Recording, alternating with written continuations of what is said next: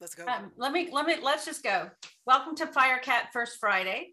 I'm Susan Price. I'm the CEO of Firecat Studio. We're a user experience consultancy based in San Antonio, Texas. We do websites, anything digital, designing experiences, and we do user research and usability for all sizes of customers, from small startups to giant enterprises and government and nonprofit. And today I have invited my dear friend, Jennifer Navarrete. Jennifer, why don't you introduce yourself? Yeah, Susan, thanks for having me here. I love the Firecat community and Susan and all the stuff that she's done over the many, many years that she's been hosting these First Friday Firecat events. We've gone virtual, but you know what? That allows us to expand beyond a zip code, and I absolutely love that we can do this. So I am Jennifer Navarrete. I am an early adopter. I'm a pioneer. I am a chaser of shiny objects, which you will hear about today. I first began podcasting in 2005, developed my first community, hosted events beginning in 2007 within the podcasting and social media space.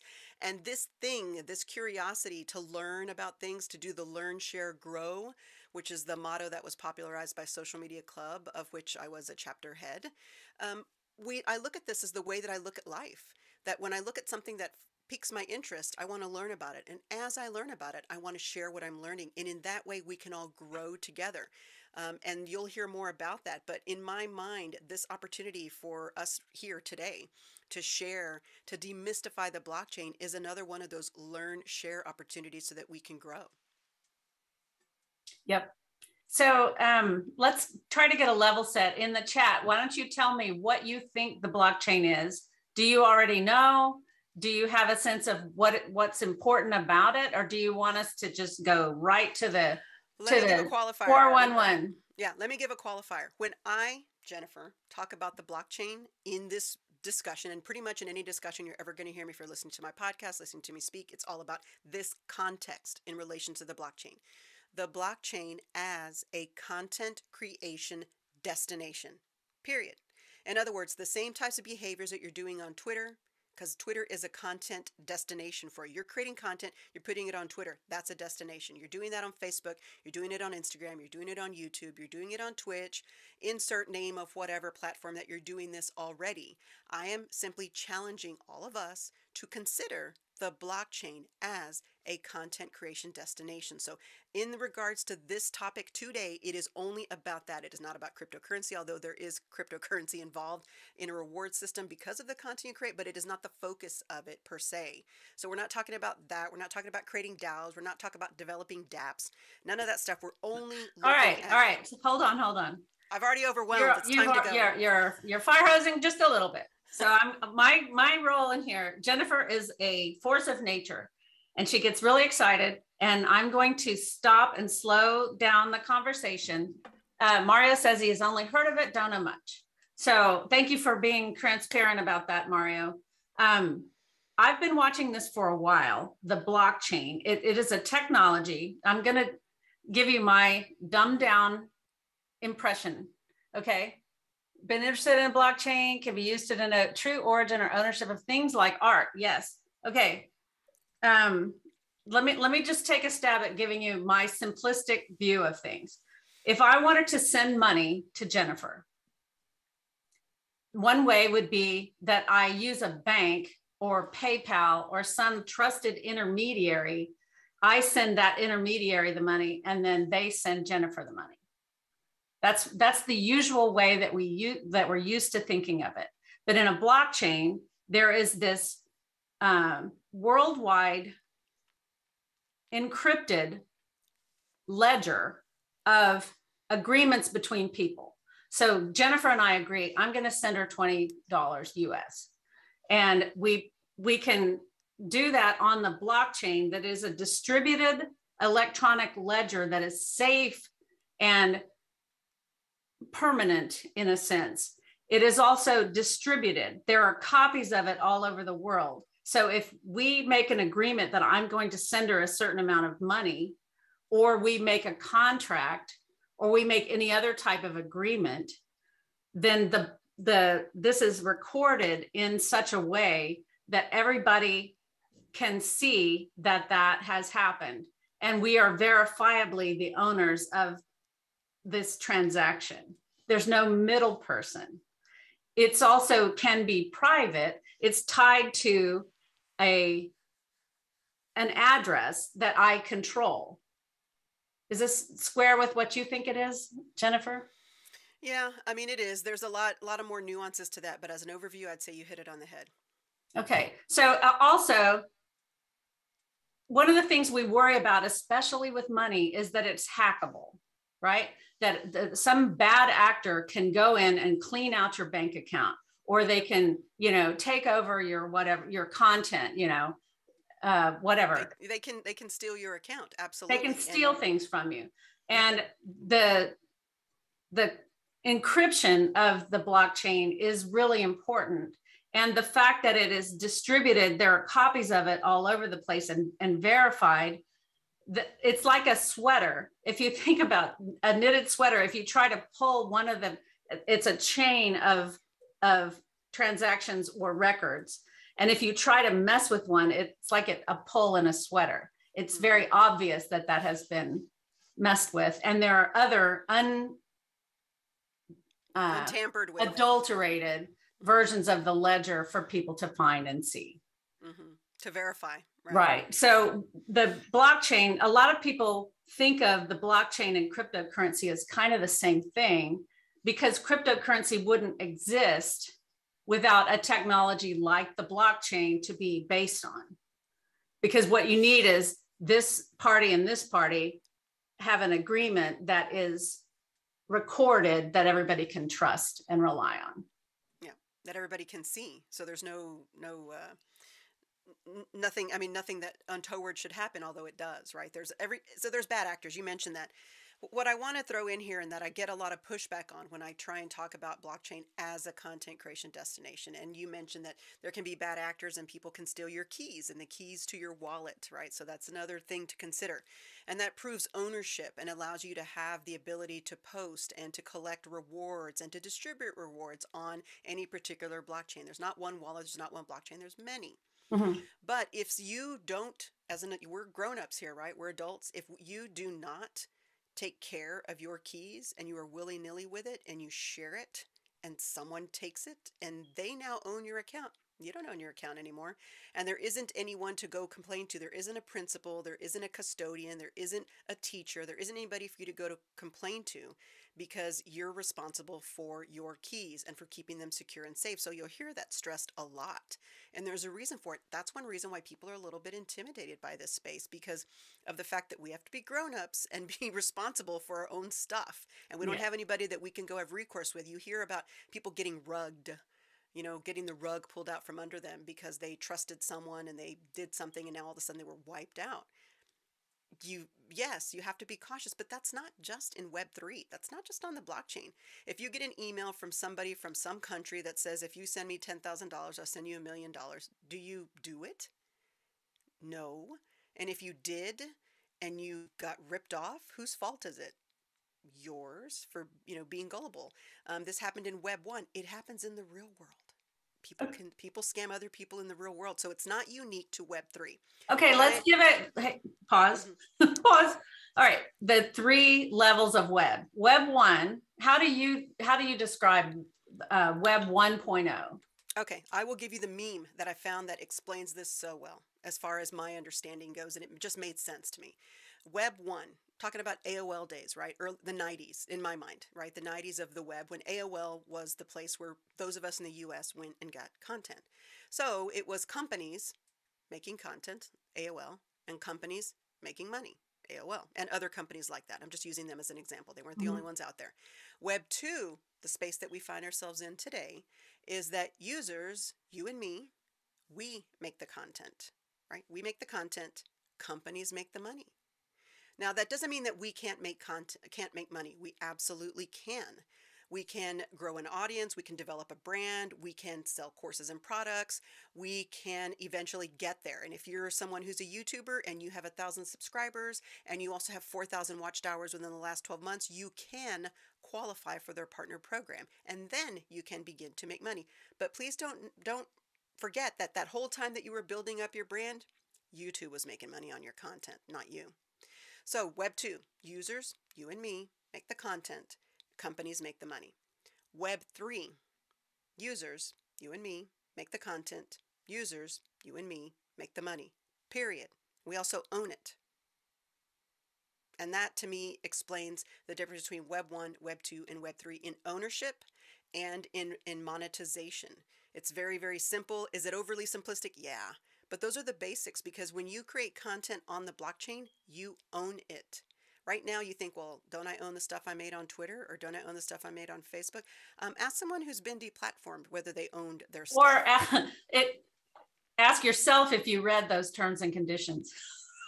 Right. They know we're not reading the terms and conditions. We all just say, I agree, I agree, I agree. Mm-hmm. Right. And you could wake up tomorrow and Facebook could take your group that you have and say, you violated our terms of service, and now your group is gone. You spent years developing that group, that business page, your personal profile, and developing that network and all of a sudden it's gone and you had no say about it. So you don't own anything that's on Web 2 at all. Now, it's not a one-way street. It's not like as if, oh, they're the terrible guys. Hello, they're giving us a platform to connect, to build our brands, to sell courses, to do things. It is a give and take. But at the end of the day, he who holds the keys, right, owns everything, or he who has the gold makes the rules, and that's true. So on the blockchain, you own what's there. You're part owner if you participate in that space. And you are also, no one can take what you have said away. No one can remove it. Now, they can downvote it if they don't like what you've said, but it can never be taken away because it's distributed across a peer-to-peer network across the world, and it can't be like, your account cannot be non-account. It'll always be there. Can we dive in a little bit into your journey from Web 1? I imagine you were an early adopter, even in Web 1, right? 2400 baud modems, 9600 baud modems, 14.4. Yeah. I mean, when it was 24.4, it was like, blazing speed. Yeah. Okay. So then when you and I met, it was right at the beginning of Web 2-ish. Now, these things are artificial boundaries, right? It's always a continuum. It's changing all the time. And we have these artificial, kind of like the Jurassic era is just somebody's idea. Yeah. Just to try to give us a framework, right? Yeah, so it's kind of BS, but at the beginning of when Web 2 was starting to be a thing, when social media was starting to be a thing, I've heard Web 1 described as one-way broadcast and Web 2 being two-way dialogue, which is interesting, but from the very beginning, blogs had comments. So I didn't find that to be as useful as the thing you just told me about ownership. That's a much better way of thinking about it. But you and I met right at the kind of point where we were moving from Web 1 into Web 2, and we both got really excited about social media. And I think everybody on this call is with me. We got excited about the ability to share our thoughts. And the other thing that is really important about Web 2 is that dialogue, because in Web 1, if you knew a lot of tech and you sort of strapped in and decided you were going to figure it out, you could have a web server and publish web pages, right? Yes. And then that got easier. Like the barrier to entry went down. And then in Web 2, one of the really important things was brands were shocked that now users could have a say. We could have Yelp, we could have, reviews of things, and we could go on to Google and tell people, I had a terrible experience at this doctor. Mm-hmm. Or in the case of Foursquare, we could be the mayor of their business. Right. Foursquare. I haven't heard that in what? A long time. 8 years. So anyway, that my career, I've seen there is a steady empowerment of the individual, which I, as someone who loves democracy and individual rights, thinks a great thing. But there are some risks with it, and we're having to take more responsibility for what we build and what we say. So do you think that that's right, that Web 3 is a continuation of empowering individuals? Yeah, most definitely. I think you kind of illustrated it really well because it really does come to where we have more ownership, more ability to have a say in what goes on. Because right now, when Facebook does something, we don't have a say. We just have to, and they're losing a lot of market share and a lot of money right now for many reasons. But one of the things is that we've been, as users, we've been telling them what we want and what we don't like, and they haven't listened. They're just like, you don't know what you want, we're going to do what's good for us. And so now they're starting to reap the rewards, or reap reap the whirlwind on some of that. On the blockchain, because you are part owner of that blockchain, you have a vote. Everyone has a vote, and you can vote for what's called witnesses, meaning people who kind of help the blockchain run. They have the servers that are distributed around the world, and they help guide some of that. But if you don't like what's happening, you can actually vote against something.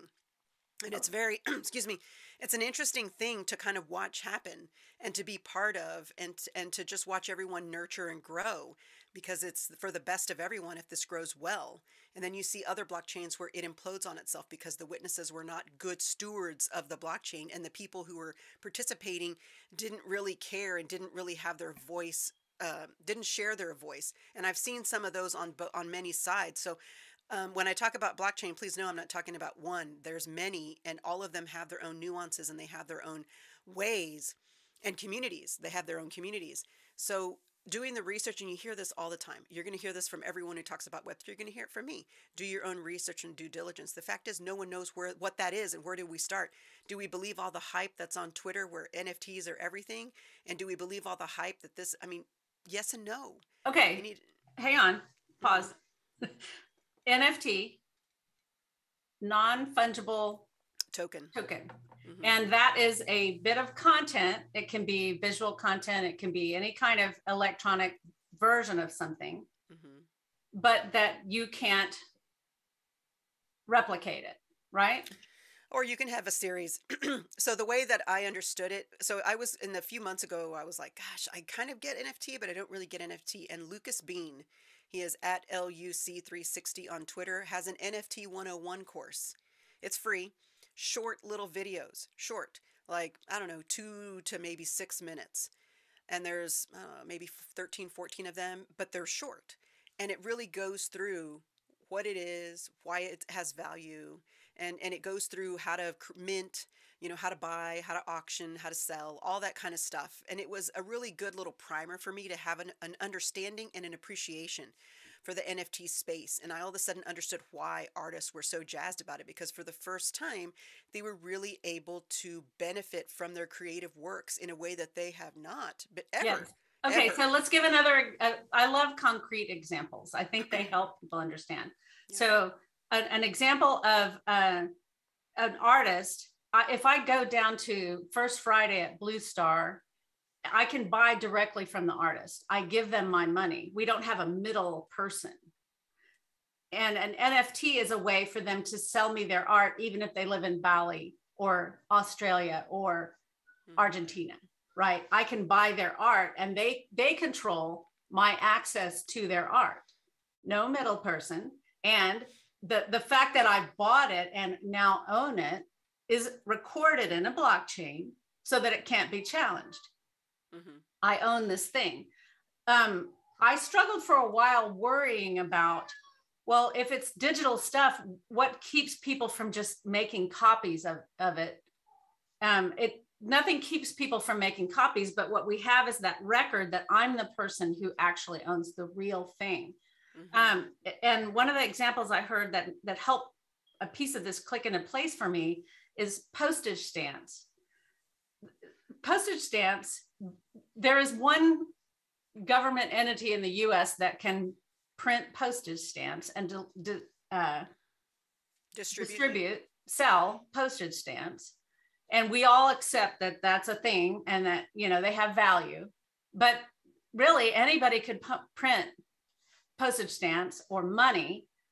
There's nothing preventing this from happening except social kind of constructs and law. And it's against the law. Right. So the whole idea that, well, we can't do NFTs because they're replicable. No, there's fake art. There's fake, there's, people pirate software, and there's always going to be that.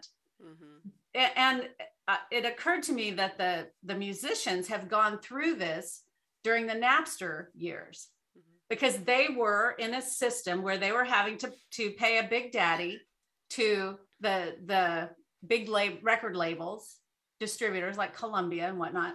They had to pay them and sort of be enthralled to them and be under their control and their thumb in order to get distribution.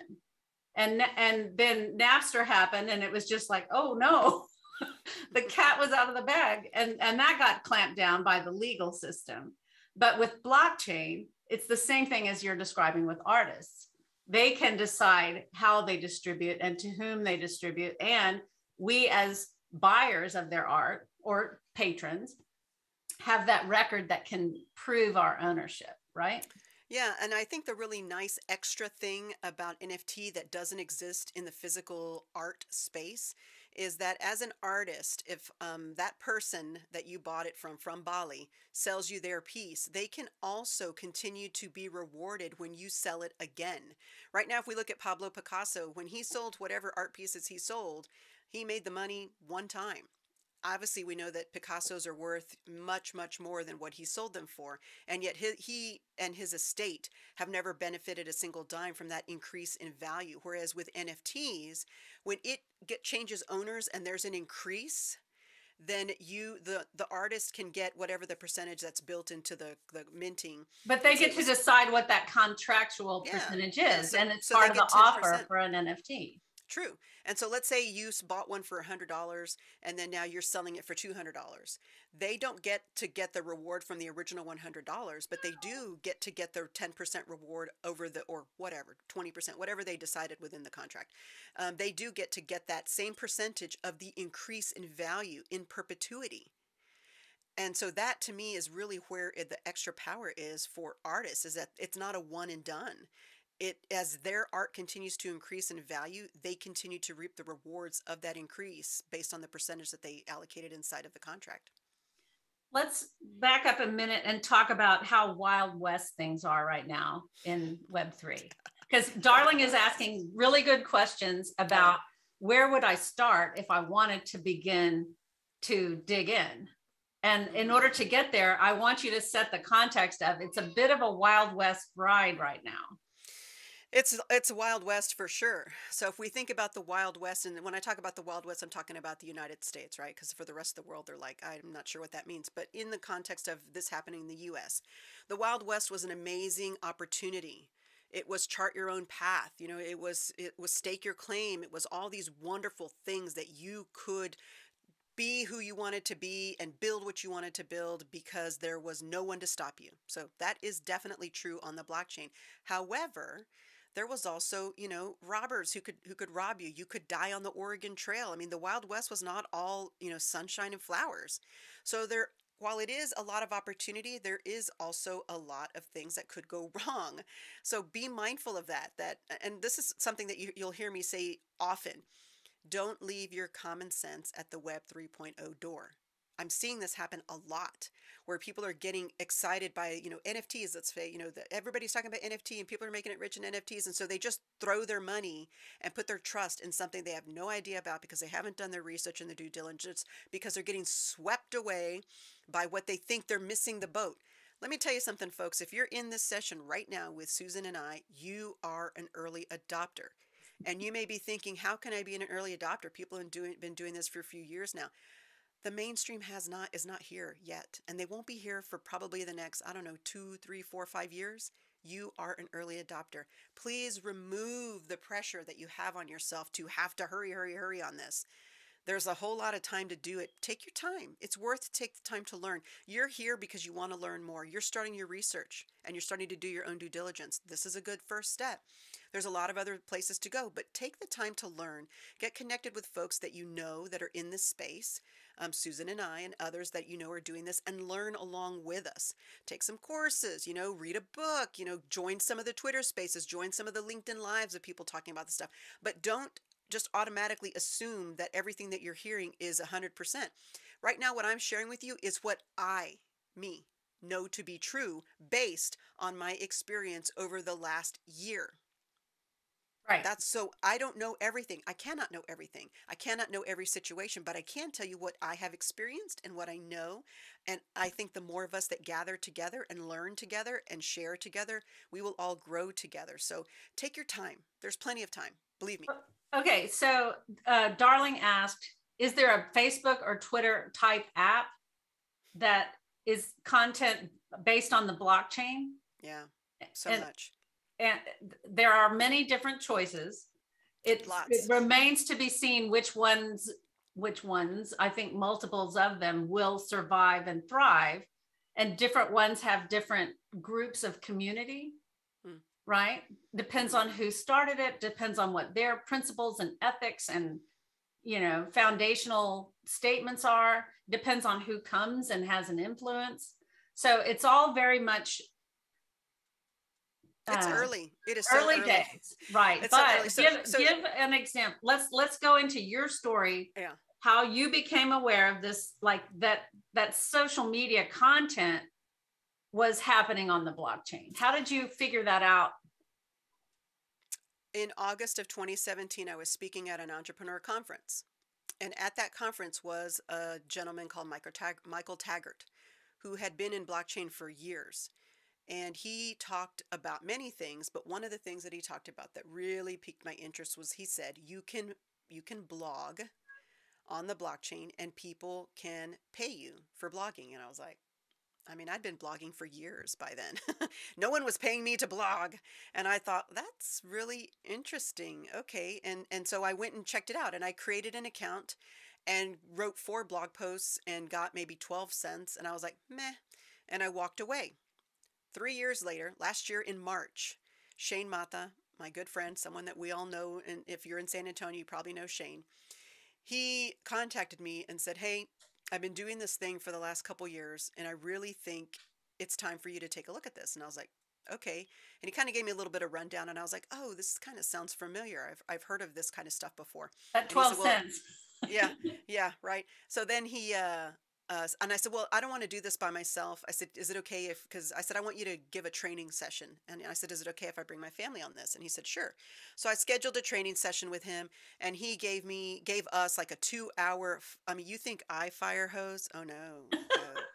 Shane fire hoses with like the technical details. And after an hour, my brain was mush. And you know me, I can handle so I finally told him, I cannot take anymore. I need to process what you just told me. I don't think I understood a third of what you said, maybe if I'm lucky, but I took a lot of notes. We recorded the session and he said, well, I'm here for you when you want to do it. So my family and I had a discussion and we joined. We said, okay, he sent us a referral link because he's the one who's onboarding To us to one this of these spaces one of these where many blockchains. where social media Right. exchanges occur. Right. So this is where I'm getting there, but it's a long story because I want you to know it wasn't this. I didn't get it at first. Years later, here I am, and he shows it to me, and I'm like, holy cow, I get this. He showed me a particular blockchain where they had a microblog. What's a microblog? Twitter, but they have a version of that on the blockchain, not Twitter, but another entity. And then there was things like blogs on there, and there was things like Facebook, and there was things like Instagram, and there was things like YouTube. Every single thing that you could think of that exists on Gaming, Web 2, gaming, virtual reality, right? right, all those things were on various blockchains, this one included. And I was like, duh, this is so duh. I'm already posting things here. So the big V8 moment for me, I did that in March of last year, so it's been a year. And I kind of would post every once in a while and I'd get a few pennies and I'd post in a while and I do here. I wasn't fully committed. And then I started listening to Adam Curry and Dave Jones talking about podcasting 2.0 in April and of last year. And if anyone knows me in podcasting, I'm e-podcaster. There's a reason for that.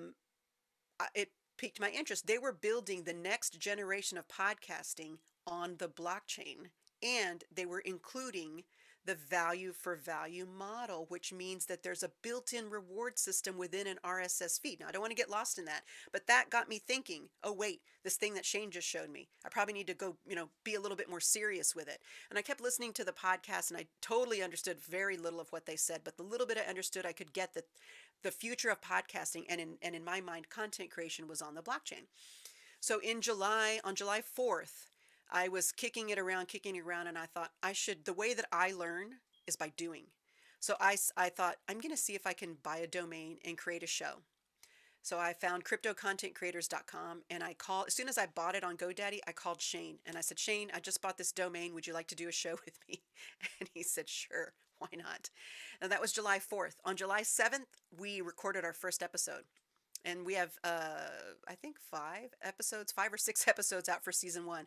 I've recorded 2 episodes for season 2. I have not put them out yet, but that got me going. I learned by doing and by sharing and by growing. But when Shane and I created the Crypto Content Creators, we didn't create it for free. We created it on the blockchain in order to be rewarded by the blockchain, and we have been. And that also got me going, ooh, this is really awesome, because now people who like our content are giving us rewards. They're saying they like it. So then in November, I do National Podcast Post Month, which this past November was year 14, but I thought I'm going to take that to the blockchain. So I created a community on the blockchain and took NaPod Pomo there. I only had 5 people join me. I mean, I had the regular people on Web 2 join me that have joined me for 14 years, but just as something new. And guess what? Every single post, every single episode, my 30 episodes that I created on the blockchain, I was rewarded for. I have never, ever, ever been paid for any of the NaPod Pomo episodes I've done for the 14 years. And yet, just by putting the content on the blockchain, I made a reward. And so those are the kind of things that continue to cement this experience that I'm having, and why I am on a quest to demystify the blockchain. Okay, so did you put did you put a value on the information that you were sharing? And that's why you made money? Can you describe the money model there? Sure. So when I create a post on Twitter, and here's the example I can give you, because it's a real world example. In July, when I started really going more further into the blockchain with Shane, thought I should do some A/B split test. So I was baking bread in the summer. Why? I don't know. I went through a crazy bread baking stage, and I was taking photos of the bread, and I'd made a collage photo of the dough and of the bread and of it sliced. And I put it on Twitter, and I put it on the blockchain. And at the time on the blockchain, I had 9 followers. And at the time on Twitter, I had 5,000 followers. On Twitter, I got 3 little hearts. I was like, okay, cool. On the blockchain, I got 11 upvotes and made 88 cents. Now, that 88 cents is not all mine, because on the blockchain, you don't just get rewarded for creating content. You also get rewarded for engaging with content. That's called curation. So I get half of that, and the rest of it goes to the curators, all the people who upvoted, who commented, who liked, who shared. That engagement has a value to not just me, but to the folks who actually do the engaging. So it's a win all the way around, and it's this frictionless way to reward this thing that we do on Web 2 all the time. And so looking at For this, you may free, think, and then we're enriching Twitter or right, Facebook or fill yeah, in the blank. exactly. Right. So if we look at let's just take the 44 cents in theory, right? The 44 cents that I earned on an account that had 9 followers. So on that account, 44 cents, you may think, that's not a lot of money, Jennifer. You're right. It's not a lot of money. But on Twitter, where I had 5,000 followers, at the time, I'm now past that, but at the time, I had done 45,000 tweets. So now let's do the math on 44 cents times 45,000 tweets. Starts to change how you look at the content that you're creating. It's your content, it's your creation, but who's really being rewarded out of this? Now, again, this is not a selfless endeavor on the blockchain. Everyone gets rewarded. It's fractions of a fraction of a fraction, but hey, that stuff adds up over time. And the time is on our side because it's early adopter time. So you would have, just like it's better that you start saving when you're right out of college, and so that it has longer to grow. We're at an early point. You can establish a reputation. You start your growth curve now rather than wait until the masses are jumping in. Same reason I think both of us benefited from being early adopters of Twitter, because it was a lot less crowded and noisy when we adopted. That's part of the reason we have as many followers as we do, is my theory. Well, and the followers too, it's not about numbers, by the way. It's always about quality over quantity any day of the week. But yeah, I'll agree with that in many ways. I think one of the other things to consider is that when you're building your yourself on this new place, because right now you're starting with nobody. Like nobody knows who you are, and it's a little bit daunting to go into a space that you don't necessarily know all the technical and all of the norms and all the nuances and the way that things work. It can be a little bit like, ooh, I'm the new kid on the block. People are gonna, what if people are mean? People aren't mean. Now, people can be mean, but I haven't experienced that personally. And I feel like if you're just who you are in general, you're going to find your people, you're going to find your tribe, your community. But I will say, when you join the blockchain, it is always better to join with friends, because it is, you're learning the landscape together. And the Also, challenge you're is shaping the landscape together. So big you time. want to shape it with people who share your values and your principles and your goals. Yeah, and you want to have fun. I mean, so when Shane brought me and my family on, it wasn't just, me doing it. It was, Jordan doing it. It was Jackie doing it. It was, we were kind of like, hey, I wrote a post. And so then we would go upvote each other's posts. And granted, at the beginning, because you're starting brand new, the vote value that you have, the upvote value is like 0.001 of a penny. But eventually, as you build up and you build up, eventually it grows. I mean, right now, again, I'm probably like at a, the token that this blockchain is on. When I started, I want to say the value of a single token was like maybe 77 cents US. And then in November it went up to like $3, and now it's like at $1 again. So it's anything else. It fluctuates just like crypto fluctuates. I'm not gonna, this isn't something I'm gonna go pay my mortgage on right now. But I do know that people who were on various blockchains like 2, 3 years ago, some of those folks have quit work and they're living off of the stuff that they're creating on the blockchain. I'm like, wow. I mean, being early is definitely a good thing, but we're still early. I can tell you we're still early. Okay. So, are you guys, do any of you want to come on and ask some of your questions, or do you want me to read them out from the chat? Yeah, and I can also screen share some stuff if you guys want to look at some I things. think I think they're ready for us to get specific. When you say I'm on a blockchain, which one are you talking about and how did you get there?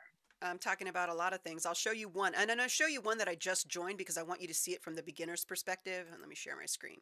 And guys, if you want to come on up, feel free.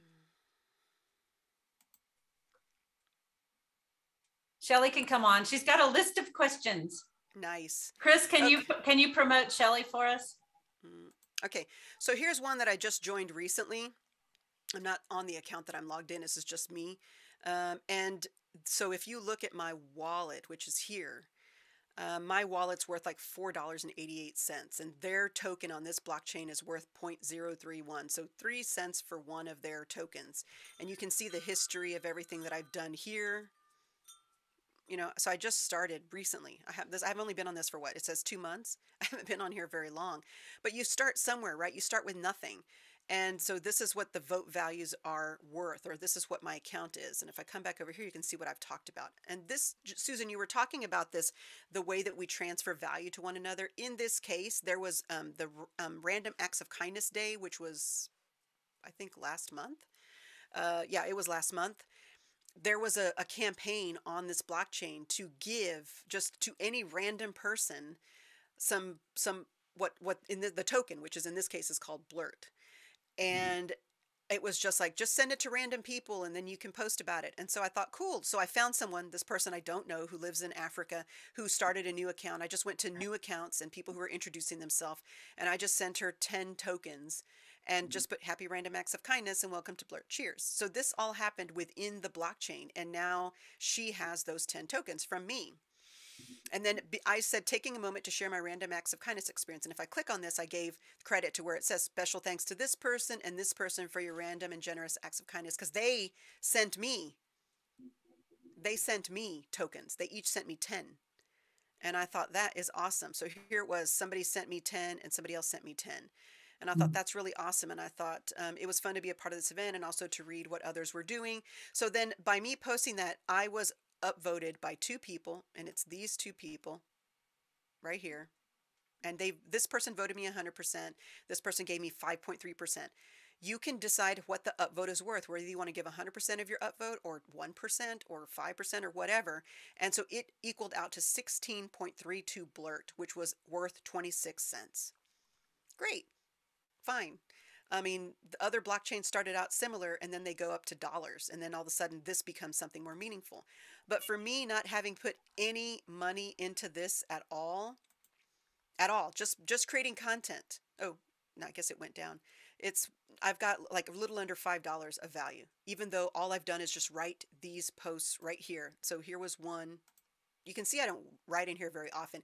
I shared a post. Here was one for me. I made 72 blurt and it was worth $1.18. Right here was a share post I shared. What's so special? Here's another one I made 89 cents. Here I didn't make anything on this one. So if people don't find value in what you write, guess what? You don't get value.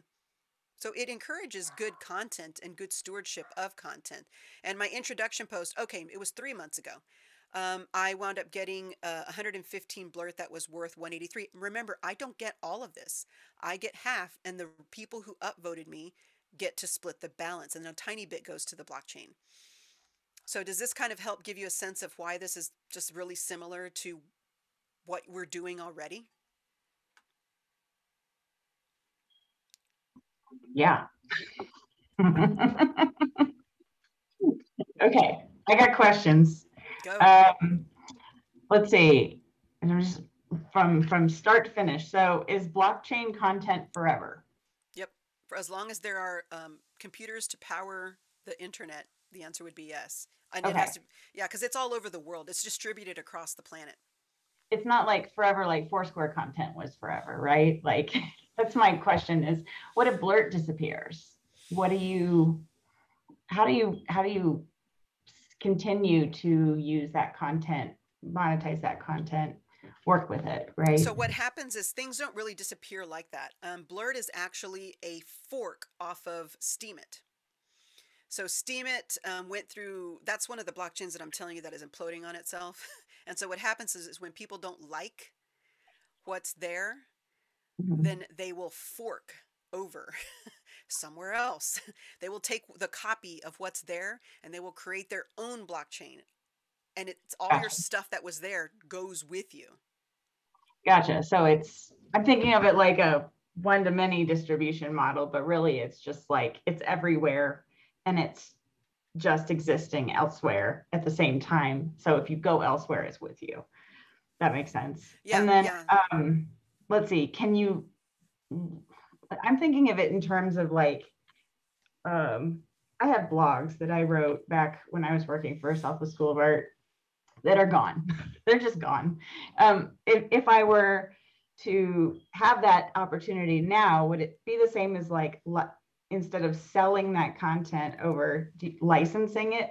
And can you retract the license from something on the blockchain to use it? That sounds kind of, that may be beyond my pay grade. I can definitely find the answer to that because I'm connected with people who have been in this space a lot longer than me. And you know, the real person that could answer that is Shane. If you ever read any of Shane's works, he writes these long, long, detailed posts about something he's looking at, and it takes me a while to get through them because it's very, very detailed, but I am always learning from him. He is amazing.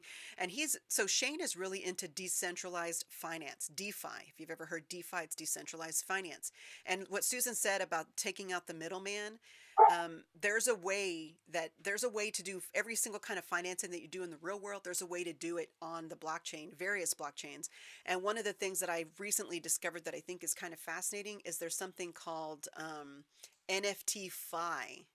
And what it does is that if you're someone who's bought a lot of NFTs and there's a lot of value in it, but you don't want to sell your NFTs, but you'd like some money, you can take your NFT wallet and submit it to NFT Fi, and someone will come and loan you money against your art.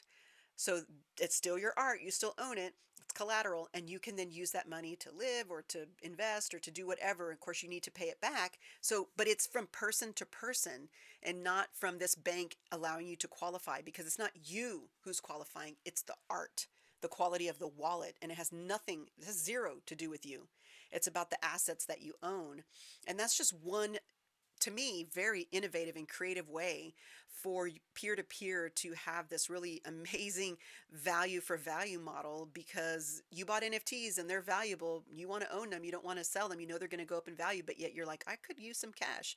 Well, hey, somebody wants to loan you money on those NFTs. Now, granted, if you default just like a regular loan, then you lose your NFTs, but you shouldn't do that, you know. And then there's ways to I'm telling you, follow Shane. His stuff Okay. is crazy amazing. And if you like to get nitty gritty, and if you're especially interested in the DeFi aspect, he's going deep, deep into it. And it's a fascinating journey to kind of follow. Awesome. It would be really interesting to see, bloggers being able to license content through blockchain to different companies as Hmm. bigger companies start pulling this on board and using their blog posts, for example, in their content streams, um, just to see that ability to continually make money off of their So, posts. but it also almost sounds like you're, to some extent, I think there's also a correlation with the NFT aspect of it because NFTs are not just visual. I mean, sure, that's the first thing, right? NFT art is the first thing we think of, but there's Mhm. also NFT performances, and there's also NFT music, and NFT podcasting is coming, by the way. I'm about to be a beta tester for that Awesome. soon. It exists in some form right now, but it's clunky. And I'm working with a group that is specific to podcasting on the blockchain, and they are getting ready to release it. And we're working kind of. They're like, hey, we hope to release this in the next few weeks. I'm like, I'd love to be a beta tester. Like, we'd love for you to be a beta tester. So it's a super exciting to where this can kind of be. And the way that I look at it is right now, if you follow me on Twitter, every single day I do a happy day post. I like today's Friday. I'll go out there and I'll say Happy Friday, and I'll give a weather report and then tell you what's on my mind in 2 minutes and 20 seconds or less, unless I feel long winded and it may go longer. But typically under 2 minutes and 20 seconds. I've been doing that for, I don't know, 8, 9, 10 months. And I thought, wouldn't it be cool to do that as an NFT? And then people could own that day. And I thought, so that's kind of where I'm looking at that is taking what I'm doing on Web 2, but then transition it to Web 3, where there's the value for value as part of that. Gotcha. And then what platforms are good for different types of content distribution or different types of content? There's a lot. I mean, if you're into the play to earn space, which I am getting into, and my youngest son is all in, and his play to earn wallets are pretty fat right now. And I'm still learn. I play terribly. I have fun. I do have value. I've earned value from playing, but the play to earn space is a fascinating space. So if you wanted to do play to earn, and there's no age limit, right? Because it's a blockchain. There's nobody telling you have to be 13 years of age or older. So if you're a parent and you want your kids to, do play to earn, it's up to you to make that decision for them. But there's a lot of blockchains. So that this Blurt blog right here is just blog. That's it. You can't do anything else yet because it's new. Eventually they're expanding to doing other things, but for right now they're starting with what's simple, blogging. But there's another blockchain that I'm on that has like, I don't know, 100 and something different decentralized apps that are things like Twitter, things for travel, things like Instagram, things for YouTube, things like Twitch, all that kind of stuff, and many, many other things in between, including play to earn type games. But then you look at things like the Wax blockchain, and that's mostly games, not all, but it's mostly games. And so it just depends on what you want. Again, this is part of that research and due diligence aspect. You just should take a look at the various blockchains to get a sense of what they offer and if it makes sense for you. And then once you do, you can create an account and then kind of learn whether you like the community because every community is different, very different. And I can tell you that on the blockchains that I'm on, none of them are the same. They're just vastly different. And so whatever's going to resonate with me or is my spice and flavor, I'm going to go there. And some that aren't, I'm going to spend less time there. But I am on the lookout. I'm still, in research and discovery mode myself. Cool. Um, just random question I put down. Can blockchain be used for physical items? Yes, Yeah. actually it can. So there How does is that work? okay, this is something I learned about from my youngest son because he's you think I'm in research mode. Oh my God, he's in research mode. So he found out about a company, and I can't think of the name right now because it just struck me as kind of crazy. It's kind of like an eBay, but on the blockchain. And you can buy a physical item, but you will get an NFT of the item until you want that item sent to you. It proves you have ownership of that physical item. And when you want it sent to you, it can be sent to you. But in the meantime, you own the NFT of the physical item. And I don't know how it works, but he explained it to me, and I'm like, that's so crazy. It just might work. So it's like Yeah. NFT plus eBay. Interesting. Mm-hmm. Okay. Yeah. Yeah. That was all of my questions. Well, they were But good questions. thank you. Really good questions. Can you talk about Hive? Yeah. So Hive is also a fork off of Steemit. Um, the they call it, if you're in a blockchain that was forked from Steemit, you don't ever say the word Steemit. It's kind of like, Voldemort, right? The he who shall not be named. This is the legacy platform, or that other platform. People have a real strong feeling about that. I wasn't around when the chaos happened, so I'm kind of like, okay, I get that it's a sore point for you. But what happened was Steemit was the um, when I heard Michael Taggart talk in August of 2017, he mentioned Steemit. So I went and created an account there, wrote 4 blog posts, and bailed. But apparently, what happened between that time and when I came back in March of 2021, um, somebody named Justin Sun, who is the founder of Tron, the Tron blockchain, came in and bought the bulk of the value of the blockchain and took it over, and people didn't like the way he was taking it over, and that's why there was all these forks. Sorry. There was all these forks of people leaving there. And so Hive is one of the blockchains that forked off of there. And Hive also is a place that is very much like the Web 2, in my opinion. Lots going on there. And it's a place where I spend time there. I spend time on Blurt, and I'm getting ready to dive into, well, Jordan's actually diving into Wax, so I don't have to. I mean, there's so much going on. You cannot do all the blockchains. Here's what I recommend: divide and conquer. I would recommend getting together with folks and identifying what it is that you like to do, and then saying, I'm going to go investigate this one. I'm going to go investigate this one. I'm going to go investigate that one.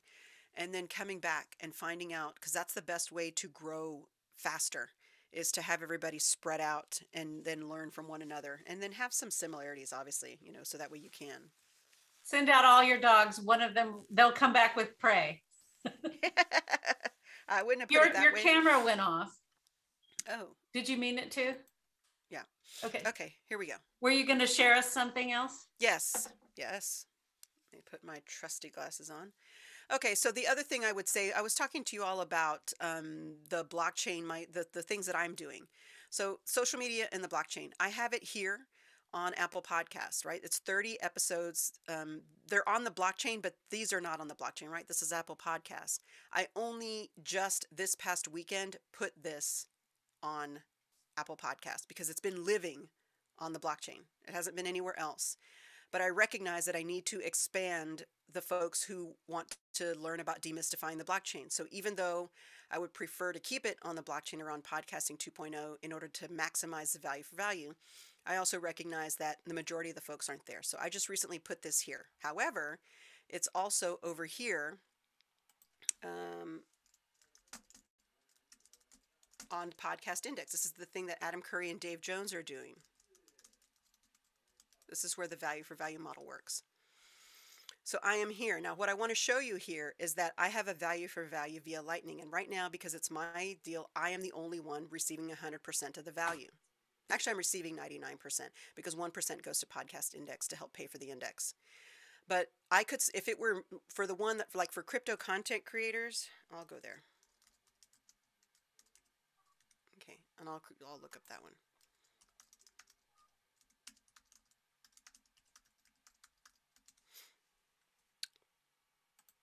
So this is a deal with Shane and I.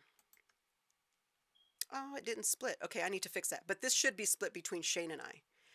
But this is the value for value, meaning that you can send us value for value that you receive here. But how do you do that? You can't do it in Apple Podcasts, what we call legacy podcast listening apps. You can't do it in Spotify. You can't do it in the things you're doing. You have to go to newpodcastingapps.com in order to find these podcasting apps which have, and they'll tell you whether they support funding. So this one supports funding. This one supports funding. They also support chapters, transcripts, location. These also, some of them are mobile, some of them are web, some of them are Android, Windows. Find one that you like. I can tell you that right now I use Fountain. I like Fountain. I don't know why. I also like Podverse, but any one of these. You could use any of these. And people can stream you sats. And I did something. Let me come over here. Let me create a new thing. I actually created a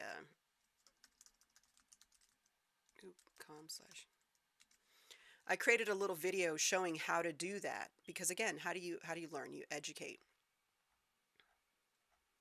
So here, This is it right here. Want to know how easy it is to jump into the value for value model to support your favorite podcasters? So I start here and I wind up going through the process, and eventually somewhere.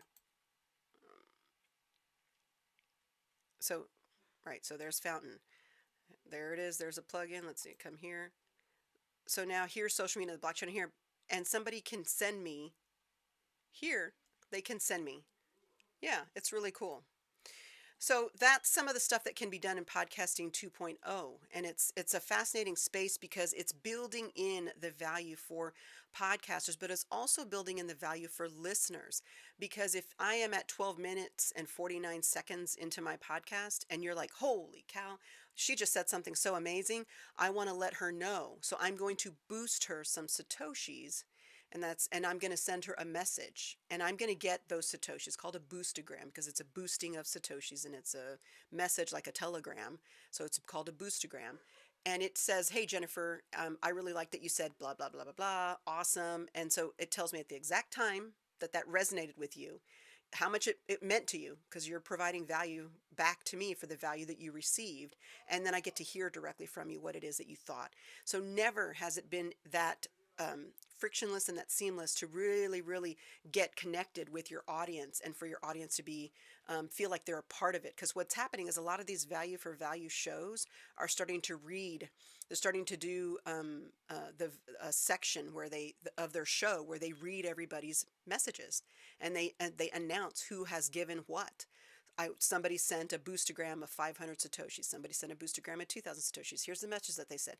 So this engagement, this back and forth, is helping to grow the ability and the opportunity for the mutually rewarding. Because if you're someone who sent a message, then your favorite podcaster reads it out loud. It's kind of like a fun little community thing. So there's a lot going on that the blockchain helps facilitate, and it's a rewarding system that's rewarding for everyone. Practically speaking, Mm-hmm. let's say that we want to go, and instead of finding you on Apple Podcasts, we want to go follow you here. What would be entailed for us to do that? I would say go and get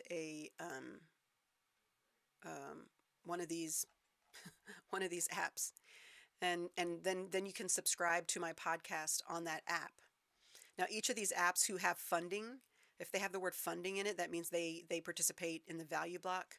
Some of them take a cut, like a 5% cut or whatever, because they're making the transactions happen, which is fine because it's part of it's instead of Apple getting the money, right? Apple gets 30%. We know this, right? 30% Apple takes, which granted, they're giving us the platform. It isn't like we're not getting anything out of it. So there's the give and the take. But these companies are giving us the opportunity to connect and to be in the value for value model, and they're asking for 5%. Still a good deal. Happy to do it. And what you can do is find one that you like. Like I said, I use Fountain, but that's me. You can use whatever you want. They're all good in various ways. And then you'll add to your wallet, because each of these who has funding has a wallet, and they walk you through it. Like each app will walk you through it of how to do it. And then and I'll give you an example. 2,000 satoshis is equal to like $1, and it fluctuates depending on the price of Bitcoin.